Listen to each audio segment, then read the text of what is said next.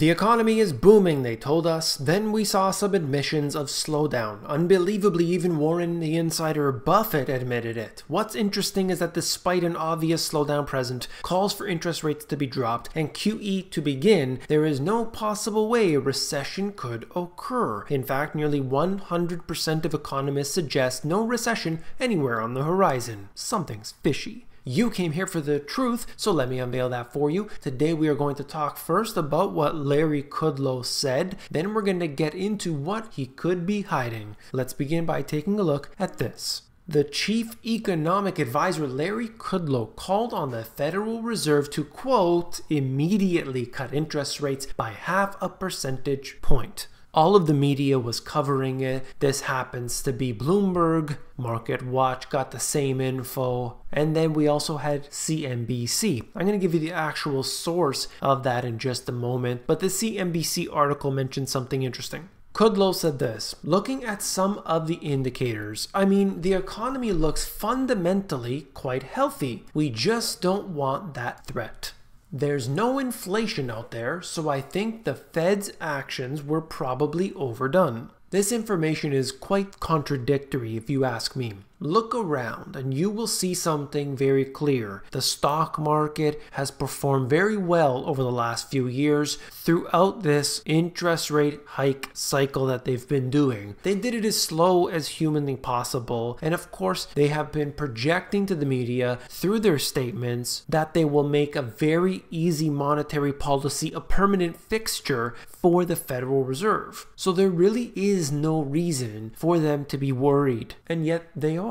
To me, this sets off some very important warning signals that I believe everybody should be paying attention to. We'll cover more about that in a moment. I just wanted to show you the actual source, which is Axios. White House economic advisor Larry Kudlow on Friday told Axios that he wants the Federal Reserve to, quote, immediately cut interest rates by 50 points. I wanted to give you the source itself so that you know where it's coming from. I always do that with any of the information that I bring to you. I'm always getting it at the source or as close to it as possible. Sometimes I don't even actually reference certain pages or certain documents in the video, but I will include them in the sources so that you have everything. We are documenting the process all the way through. Now, if everything is okay, why in the world would you need to bring interest rates down to this level, which is historically so low? You should be able to withstand higher interest rates, but of course we know that is just not possible today. So the information is constantly being contradicted even from these individuals at this level.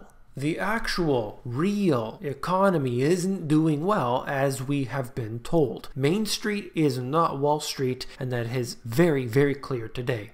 More than 41,000 people have lost their jobs in the retail industry so far this year, a 92% spike in layoffs the same time last year. Retail is a big part of the United States. Whether or not that's a good thing is up to you to decide. However, these people are losing a lot of work because of what has happened with retail, big box stores, all of these clothing brands, department stores, and so many other places, but that extends into other avenues as well. Manufacturing is not doing as good as it was promised. Massive levels of inventory have been building up. I just covered that yesterday, I believe. This is not a good sign for things to come. And right now we are at the peak of a cycle. This should be very good right now. It should be booming. There should be none of this bad news. And yet there is non-stop flows of this type of information. Job cuts have been trending upward since the last half of 2018. We continue to see companies respond to shifting consumer behavior, new technology, as well as trade and market uncertainty through workforce reconstruction. Basically, people getting fired. Meanwhile, retailers are closing or revamping brick and mortar locations, leading to job loss or going bankrupt and cutting their entire workforce. I've been covering this extensively over the last while, as you know. That is never ever a good sign of what we have going on when even the retail locations like this are unable to keep their doors open, even by just shedding some jobs, getting rid of a few locations. The entire corporation closes down. That's big news. Even the great Walmart seems to be part of this, to a small degree anyway. They seem to be closing 11 stores in the United States so far this year. Obviously not a big number, but it does contribute to the total. And I would like to see if this continues into the next recession. Are we going to see Walmarts close, or will they possibly do better because people are looking for more discounted products? They also sell food at these stores, so maybe people are going to go get those deals. So we may actually see Walmarts improving as conditions worsen. But only time will tell. So let's see what happens, and I will bring that to you. The trade issues are something that never seemed to be resolved. We were told it was going to be a 90-day truce. Then after that, guaranteed 100% tariffs are going to be going on China. But it didn't seem to go that way. It was indefinitely postponed. Now, Stephen Roach, Yale University senior fellow, he had a few things to say. I just wanted to cover it very quickly. Apparently, he doesn't see a resolution having any kind of meaningful impact on trade between the two countries. While China would likely agree to a multi-year purchase of agriculture, soybeans, and energy, which was already known previously. We've known this for months. They agreed to that. That's pretty much certain as long as other things go ahead. He said that he doesn't believe it will be enough to satisfy investors. They're looking for more. At the bottom paragraph, the bulk of the progress will be on the bilateral trade front, which, quite frankly, as an economist, I find the least appealing because that's really a reflection of our own macroeconomic imbalances. This last one is very interesting. If we can squeeze the Chinese piece, that'll just send those goods to another higher cost producer. So this is sort of a cosmetic deal at best, but it's a good deal and it's better than nothing. And that's really what the market, I believe, is hoping for, that there's at least going to be some level of positivity. They don't even really care if it's in depth, but in the longer term, they may start waking up to it. The way I look at it is that as soon as we get anything in the news, even if it's just a small piece of that, as long as that goes through, then the markets will immediately react positively to it, and then they can delay letting everybody know about all that other stuff, and by then the markets will forget about it. That usually happens with everything else. We just revise it down later. Nobody really even pays attention.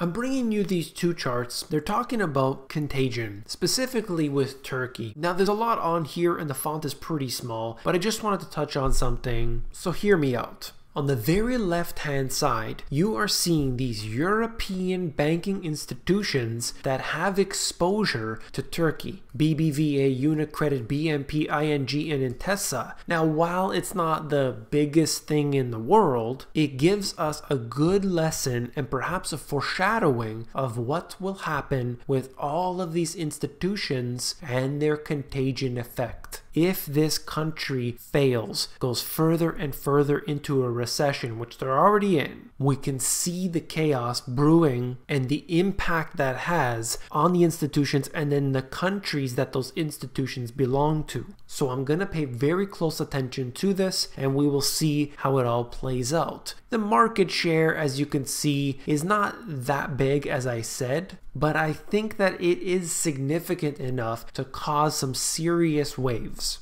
And there's another chart here just connected in with that. European banks' exposure to Turkey peaked at $223 billion in 2016, declined subsequently to $144 billion in the third quarter of 2018. It looks like Spain is the one who is most heavily exposed to what we can see at this point. France is second, and then Italy, UK, and the US. So a lot of countries here could be facing some turmoil because of what happens in Turkey. A lot of individuals aren't aware of how this works, but the contagion effect is more present today than it has ever been in history. Globalization has allowed these corporations to reach their tentacles into other countries all around the world. So be very careful about all of the risks that may not seem so evident, but you got to dig. You got to know what could be lurking around the next corner. I'm going to end the video there. If you found this informative, please give me a thumbs up. When you give me a like on this video, you are supporting me, you're supporting this channel, and you're supporting the truth. So I do appreciate that. If you want the financial education that wasn't taught to you in school, then these two books have everything you need. You'll get up to speed in the these 2 books. They're so simple, diagrams, charts, everything from A to Z. Check them out at the link in the description if you want the audiobook that's available at themoneygps.com.